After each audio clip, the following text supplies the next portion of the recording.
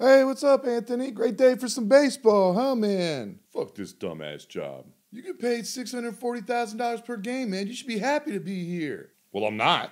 I'd rather be eating ass and playing video games, man. I'm just trying to get fired so I can go home.